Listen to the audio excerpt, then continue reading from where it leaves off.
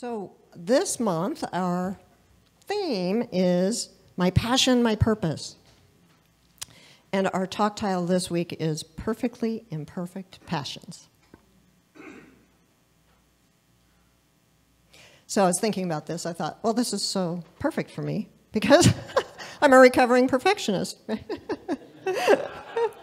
And so one of the things that I remembered is in the 12-step rooms we often hear, it's about progress over perfection, right? And our journey is like that, right?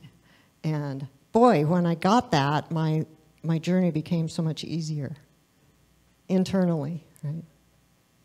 I used to have these unrealistic expectations for myself to be perfect and was terribly hard on myself. Whenever I made a mistake, I was just like, you know, that horrible self-talk? Probably some of you can relate, right? I'm not the only one, right? And in fact, that idea that I needed to be perfect would often hold me back from moving forward on any kind of goal that I felt that I wanted to accomplish, or even what Spirit was prompting me to do. Because partly I was comparing myself to other people. And we've talked about this, right?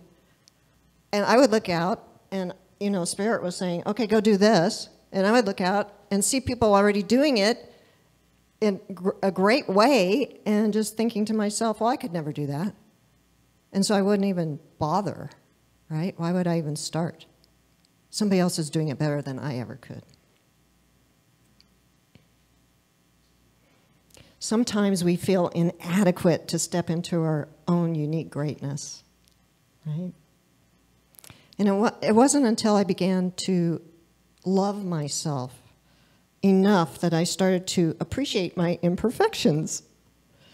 And so rather than putting myself down with negative self-talk, and this is an example. I may have shared this with you before.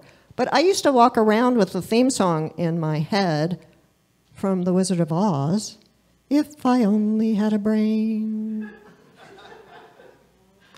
Somebody pointed out to me that I should probably change that, gratefully. So taking Science of Mind classes was instrumental in me accepting that I am whole, complete, and perfect, even with all my imperfections. And you know that whole, complete, and perfect thing that we hear in these rooms? It has really touched a lot of people's lives. Coming into a center for the first time and hearing that you are whole, complete, and perfect. So many people have shared how tears just welled up in their eyes because they didn't believe that. But something inside of them knew it was true. And so when I really began to believe that I am a unique, individualized expression of God, I realized that I could not, in good conscience, demean myself anymore because I was demeaning the divine within me. So that was helpful for me in letting go of that negative self-talk. And I began to realize that I'm close enough to perfect, and instead of criticizing myself for my mistakes, I knew I was making spiritual progress when I was beginning to be able to laugh at myself when I made mistakes. And there was a period of time when I remember that it was like the universe was supporting me in letting go of the criticizing, because whenever I would make a mistake, it was the biggest blunder I could have imagined. Oh my gosh, so that would have been my worst nightmare, right? But I knew I was making progress when I actually just had to start laughing, because how in the world could anyone have made that mistake so good? And so I began to have enough self-compassion to love myself through the discomfort. And I began to look for the opportunity that was being presented to me to learn something. While I was preparing this talk, I learned that the company, Intuit, this is so great, gives a special award for the best failure and creates failure parties. Really? Because their co-founder, Scott Cook, states that every failure teaches something important that can be the seed for the next great idea. Right? And Google even has a reward for making mistakes and taking risks. Both companies recognize that lessons come out of discovering what doesn't work. Right? Yeah. So when we step out of our comfort zone, we open to growth and expansion. And I know that several of you here today have expressed to me that they've felt inspired to step out of their comfort zone and said yes to doing something that felt really uncomfortable, even though it was hard or maybe even scary. So I want you to know I see you, I hear you, and I am so proud of you. And I want you to know that as you do that, as you expand your own beingness, there is that ripple effect that's going on. And it's affecting our whole spiritual community. So thank you for being brave. It takes courage to step out of our comfort zone, right? Which reminds me, some of us stepped out of our comfort zone Friday evening. We showed up for the Friday Fun Music Jam. Carol Unterseer came and played the keyboard, and she brought a guitar that I attempted to play. My fingers are so sore. I haven't played a guitar in maybe 15 years. Javon came and sang. Pat Cooper came with her shakers. And Juanita supported all of us with her expertise, singing, shaking, and even played the congas for us. And while we were doing that, Pat Cooper took a video. And I posted it on our Facebook members page. So you can see us. Right? We had a blast. So I have this vision of us having our own Sierra Center for Spiritual Living group, our own house band, right? Can you imagine? I mean, we play the congas, the keyboard, the guitar, right? I know somebody that plays the violin and the flute. So if you like to sing or you have any musical instruments that you like to play, please let me know, because we're starting our own Sierra Center house band.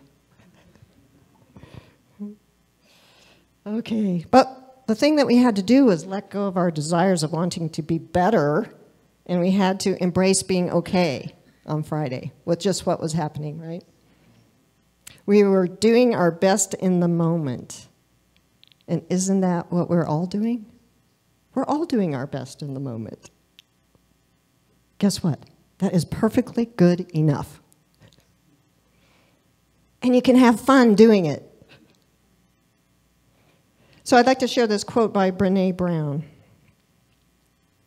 Because true belonging only happens when we present our authentic, imperfect selves to the world, our sense of belonging can never be greater than our level of self-acceptance. Our sense of belonging can never be greater than our level of self-acceptance. Wow, that's pretty profound. Something I learned years ago was that I had a tendency to be fully focused on attaining a goal in the shortest amount of time possible. And what I realized was that when I did that, I lost the most important thing. And that was actually connecting with the human beings that were around me. Our connection with one another and community is so important, and it's so valuable. Today may be the last day of our lives. How do we want to show up and spend it with the people in our lives? In our Science of Mind philosophy, we learn that the universe delights in expressing itself as us, and all things are working together for our good. And I love this saying, the whole universe is conspiring for my highest good. Can you believe that about your life? I do. And I am blessed beyond measure because I live from that belief system. I invite you to do the same. When I look back on the cataclysmic events in my life experience, I could call them traumas, or I could call them transitions, or I could call them opportunities.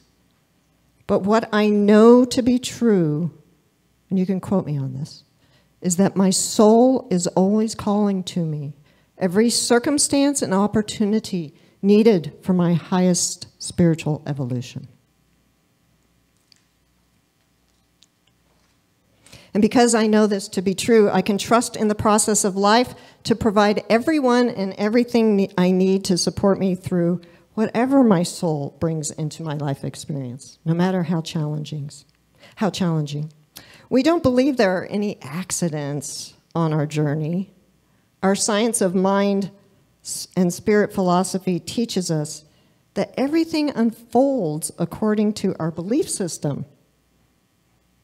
So if I look at everything as an opportunity to further my spiritual evolution, then my perception about the circumstances and experiences can change. I can look through the lens of curiosity until I can see the blessing in it.